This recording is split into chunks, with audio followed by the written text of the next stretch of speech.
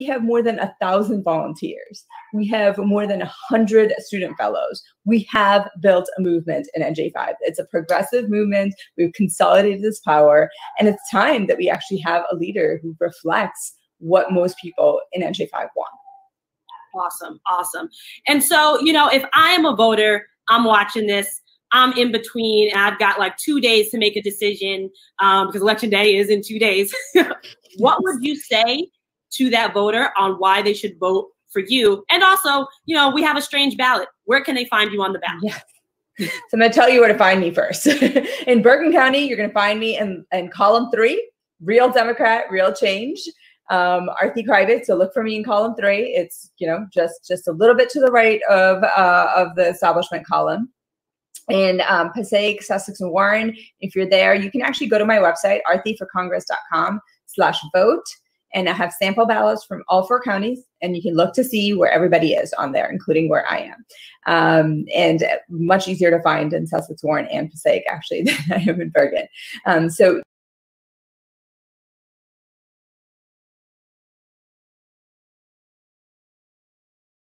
every vote by mail, all of that kind of stuff. Look, why should you vote for me?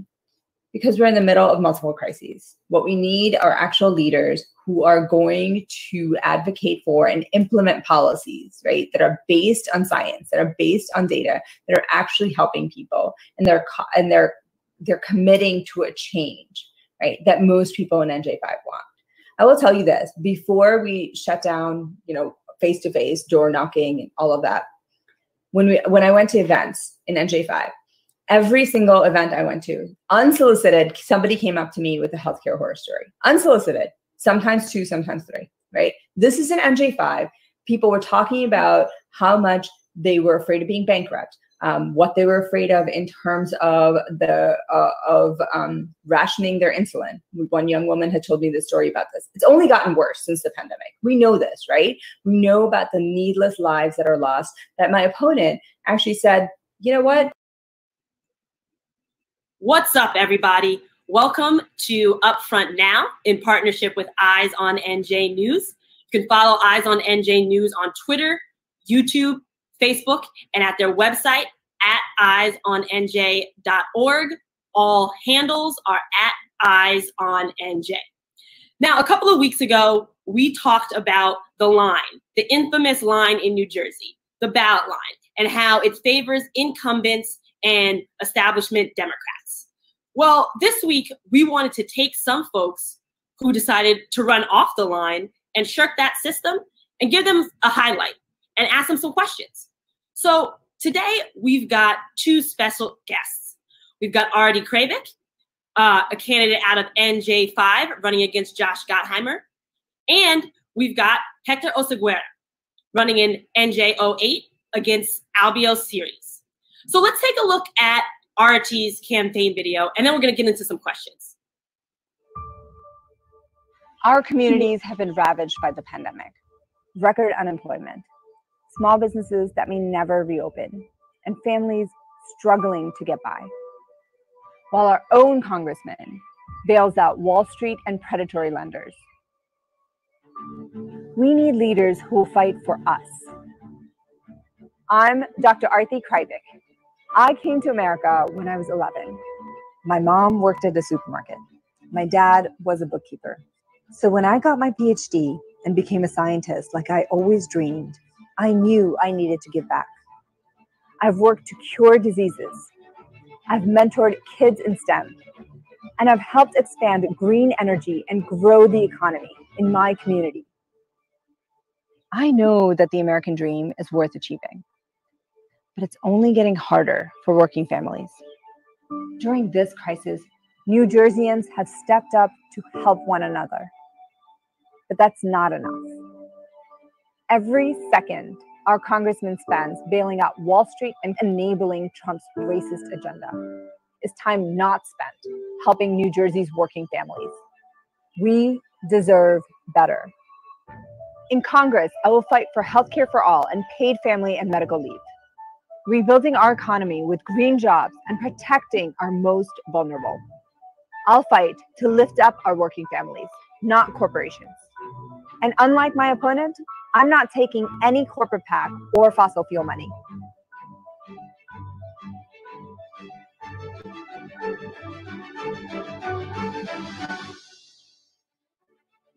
We deserve a representative who fights for us.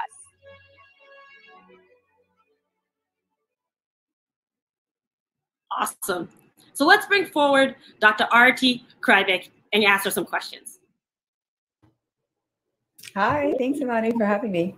No, thanks for coming. Thanks for coming. So let's hop right into it. Where is CD5? Like, what counties does CD5 entail? Yeah. So much like most districts across the country, especially New Jersey, it's gerrymandered. So it's this top strip in North Jersey. It includes parts of Bergen County, 2 towns in Passaic County, and then parts of Sussex and Warren County. So it's this top strip that's an upside down L, if you kind of just think about it, from roughly away from the George Washington Bridge to all the way to the Pennsylvania border. Gotcha. Okay. And, you know, there is kind of some tension in the Democratic Party right now. There is one sect of the wing who thinks we should be moving full throttle towards certain initiatives like Green New Deal, Medicare for all. And there's another sect that kind of, well, really wants to keep things mostly the same. They want to kind of give opportunity, which means, you know, if you're wealthy, you can get it. They want to be buddy-buddy with corporations, things of that nature. So my question for you is, why are you running against another Democrat? Because some people look at that and say, listen, there are plenty problematic Republicans we have to get out of office. Why run against a Democrat? Yeah, no, absolutely. And that's a valid question. You should be asking that. And I think that's why these primaries are so important, right? Because we need to have those conversations. Look, it matters what problems our congressional leaders are solving. It matters who they're standing up for, and it matters where they're planning on going, right? So we can't have change. We can't actually care for the people if we're not actually going to have congressional leaders who are about the core democratic values. So when we're talking about inclusion, when we're talking about equity, when we're talking about making sure that we are solving those problems for the people, we are living in times that include crises upon crises upon crises, right? We have a pandemic crisis right now. It's a public health as well as an economic crisis that looks like it's just getting worse and worse. You know, we're poised to be worse than the Great Depression. We have a public health crisis that is disproportionately affecting Black and brown communities and communities, low-income communities. We have people, rent was due. We have people who have been trying to choose between buying groceries and figuring out how to pay rent and worried about being evicted.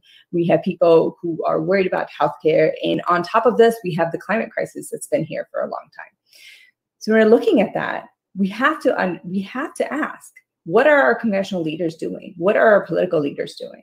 And if they're not actually solving problems for the people, if they're not actually advocating for the policies that we know are popular across America and across New Jersey, then what's the point?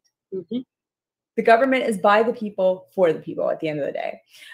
So my opponent thinks that if you act like a Republican, if you uphold Republican values, if you vote against the party 204 times, in his 3.5 years, then that should be enough to keep the seat as a Democrat. I disagree completely. I couldn't disagree more with him. I think the way you win, the way you keep winning is actually when you're working for the people, which means to lean into our core democratic values, which is exactly what I'm doing right now. This is why I'm refusing corporate PAC money. This is why I refuse fossil fuel money. But we need our leaders who are actually going to lead on behalf of the people. And you can't do that when you are an investment for corporations.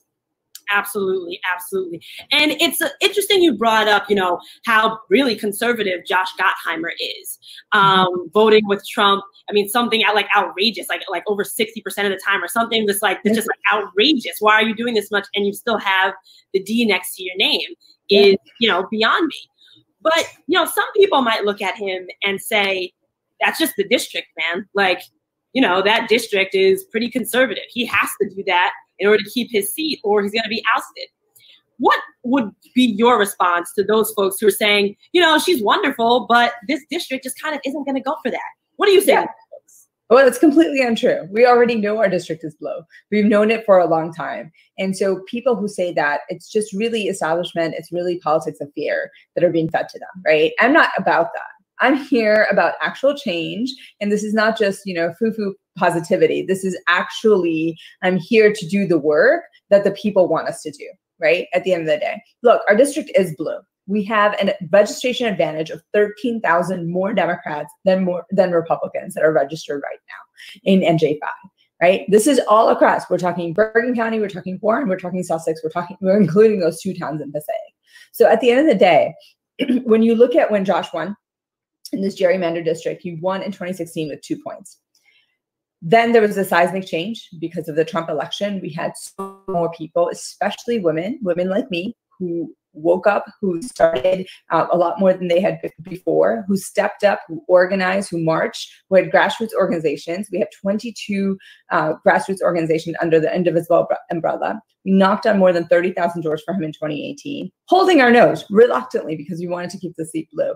He won by 14 points. You don't go from this change of 2 points to 14 points without this district being blue, right? At the end of the day. And that grassroots energy, that strength, that's not here for him right now. It's there for me. We have more than 1,000 volunteers. We have more than 100 student fellows. We have built a movement in NJ5. It's a progressive movement. We've consolidated this power. And it's time that we actually have a leader who reflects what most people in NJ5 want. Awesome. Awesome. And so, if I am a voter, I'm watching this, I'm in between, and I've got like 2 days to make a decision because election day is in 2 days. What would you say to that voter on why they should vote for you? And also, we have a strange ballot. Where can they find you on the ballot? Yeah. So I'm going to tell you where to find me first. In Bergen County, you're going to find me in column 3, Real Democrat, Real Change. Arthi Private. So look for me in column 3. It's, just a little bit to the right of the establishment column. And Passaic, Sussex, and Warren, if you're there, you can actually go to my website, arthiforcongress.com/vote. And I have sample ballots from all 4 counties, and you can look to see where everybody is on there, including where I am. And much easier to find in Sussex, Warren, and Passaic, actually, than I am in Bergen. So yeah, please take a look, arthiforcongress.com/vote. And it also gives you instructions about, how to vote on July 7th if you don't have your vote by mail, all of that kind of stuff. Look, why should you vote for me? Because we're in the middle of multiple crises. What we need are actual leaders who are going to advocate for and implement policies, right, that are based on science, that are based on data, that are actually helping people, and they're committing to a change, right, that most people in NJ5 want. I will tell you this: before we shut down, face-to-face, door knocking, and all of that, when I went to events in NJ5. Every single event I went to, unsolicited, somebody came up to me with a healthcare horror story. Unsolicited, sometimes 2, sometimes 3, right? This is an NJ5. People were talking about how much they were afraid of being bankrupt, what they were afraid of in terms of rationing their insulin. One young woman had told me this story about this. It's only gotten worse since the pandemic. We know this, right? We know about the needless lives that are lost, that my opponent actually said, you know what, in the beginning, I don't blame Trump for this. I don't blame anyone American for the pandemic crisis. I know squarely who to blame. Of course it's Trump. Of course we knew what was coming. And of course he muzzled scientists. In fact, when North Jersey asked us both separately to give grades to Trump's coronavirus response, I said F, and I listed all the reasons why. He said, I'm not into grades, and waffled. If we don't have somebody who understands the pain that the people are going through and are continuing to go through, this is not the leader that we need. We need somebody who's going to be in there implementing policies based on science, based on data, and who are actually going to help people to make sure that we have a sustainable and more resilient economy as we go forward. Thank you, Arti. It is always a pleasure. Thank you for your bravery and fighting the good fight. And, Tuesday is going to go amazing for you. Oh, and by the way, audience, I said 2 days. So surprise, we actually film on Sunday and go live on Monday. Surprise, it's Sunday. Sorry. Anyway, when this airs, you actually have 1 day. So be sure to get out there and vote for Arti if you live in CD5. Thank you so much, Arti. Thank you. And we'll talk soon. Take care. Thank you so much. I appreciate it. No problem. Bye-bye. All right. So next up, we have Hector Oseguera. Again, he is running for CD8. And let's check out his video. When you cry out for justice, is anyone listening? Across the country, people are asking, do our leaders represent us? When there's lead in our water. Lead levels have been found in many Newark homes. When ICE terrorizes our neighbors. ICE cracks down and kick into high gear. When luxury high-rises go up as fast as your rent does. Is anyone listening? I'm Hector Oseguera, West New York's native son. My father Hondureño, Mami Dominicana, and I'm running to represent the people of the 8th District. Because what good are high-rises if people can't afford to live in them? What good is representation if you're not being heard? The political bosses may think they're in control, but around here, we run things. We put food on the table. We create our local businesses. We keep this community running, and we know we deserve better. Better than double the national uninsured rate. Better than to be priced out of our communities and kicked out of our homes. Better than absent politicians oblivious to our daily struggles. Because we need a leader who isn't bought by luxury developers, who believes that healthcare is a human right, not a tool for profit. Someone to act now on the climate crisis with a Green New Deal that avoids the next Hurricane Sandy. A leader to stand up and fight back for our immigrants, not bought by the private prison industry. During this mail-in primary, let's show the machine bosses That in these streets, we run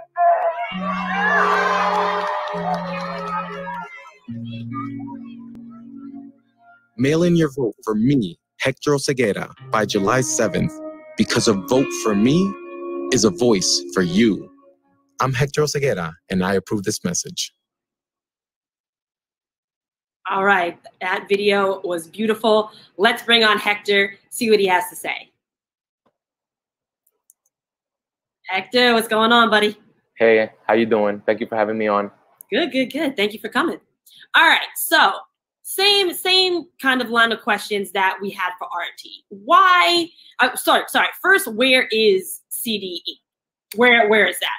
So CD8 is what I call the Hispanic gerrymander. We actually encompass 4 different counties. It's mostly Hudson County, except for Sea Caucus, the western parts of Bayonne, and parts of Newark and Jersey City, which I'll explain in a little bit. We take in Elizabeth in Union County. We take in Newark and Belleville in Essex County, and Fairview in Bergen County. And I call it the Hispanic gerrymander because if you live around a lot of Hispanic people, or if you live in a Hispanic community, you are probably in my district. And if you don't live in a predominantly Hispanic community, you're probably not in my district, which is exemplified by Newark and Jersey City, which are literally cut in half between the predominantly Hispanic and the predominantly Black sections. And they cut out Sea Caucus out of Hudson County because there's not a big Hispanic population there in Sea Caucus. So this is mostly Hudson County, but if you are in North Jersey and you live around a lot of Hispanic people, you are almost certainly in my district. Got you. Interesting. Very interesting. We need to actually look into that on a future episode. So same question for you. You know, right now, there's a lot of infighting in the Democratic Party. There's one sect of folks that wants to go more left, the other sect of folks who just want to stay where they are and not do much. Why run against another Democrat? Why not unseat a Republican? So what I've come to realize is that a lot of the Democrats that we elect here, they're not all that different from Republicans. And so if I were to unseat the incumbent, I would be unseating a Republican, in all honesty. Really, we need representation. And what I've come to realize is that left and right don't really mean anything in today's political landscape. There is no left and there is no right. There is whether you fight for the grassroots and you're fighting for the people, or do you fight for these corporations and special interests who donate a lot of money and actually make the issues in this district a lot worse, specifically when it comes to gentrification, when it comes to affordability in healthcare, when it comes to funding our public education, when it comes to ICE detention centers. My opponent is on the wrong side of history on all those issues. When it comes to the Green New Deal, my opponent is on the wrong side of history when it comes to those issues. So unseating this corporate Democrat would be as good as unseating a Republican, especially when you look at my district, which is a +27 for Democrats. So essentially, there is no possibility that a Republican would ever be elected here. So moving our district to the place where most of the people in this district are, I think would be a tremendous improvement. My opponent would be a great Democrat if he were running in Kentucky or Alabama,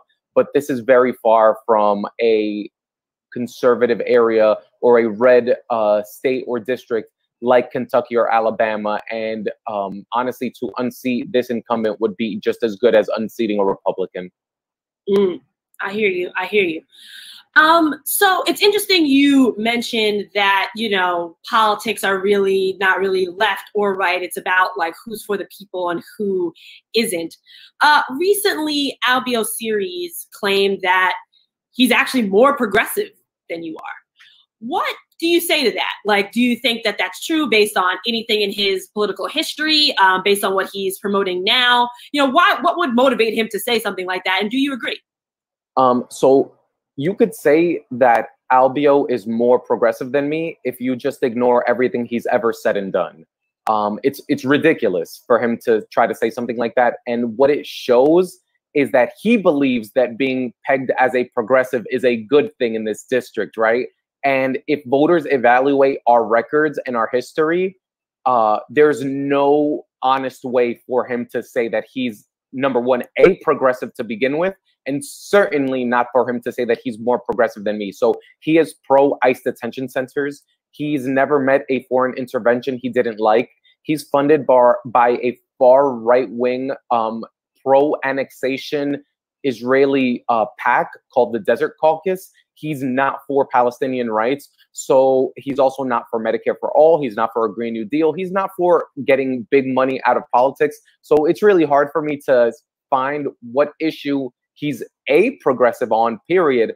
And certainly difficult for me to find any issue on which he could be even close to more progressive than I am.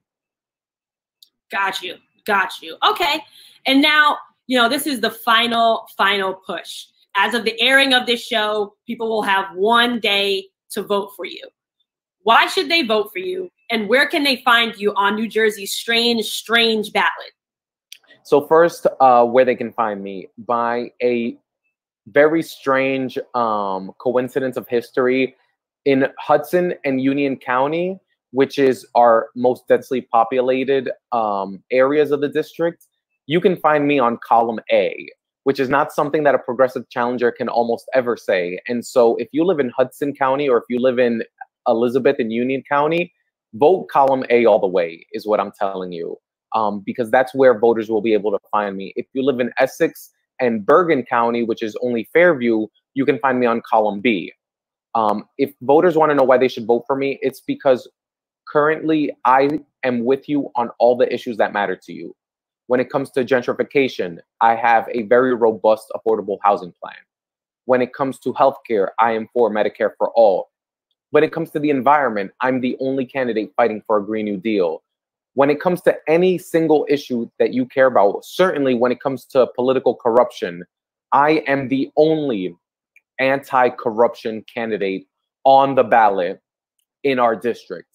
And so if the voters care about any of those issues, if they think that housing is unaffordable, if they think that healthcare and the environment are important issues, you should absolutely vote for me, because I am the only candidate in this race who has credibility and who is standing with you on those issues. Awesome. Hector, always a pleasure. Good luck this Tuesday. Keep working hard. We got folks, we got to get out there, vote for Hector, do what we can. Thank you so much, Hector. Thank you for having me. All right, folks. So that concludes our show for today. You know, like we talked about before, New Jersey has a strange ballot. If you want a candidate to win, You need to go on that ballot, find their name, and vote for them. It doesn't matter what big name person is above them. If Cory Booker's above them, if Joe Biden is above them, that does not matter. It doesn't matter when it comes to policy. It doesn't matter when it comes to making your life better. What matters is their platform. So what you have to do, and you only have, as of the airing of this show, 1 day to do it, look up those people like Artie and Hector.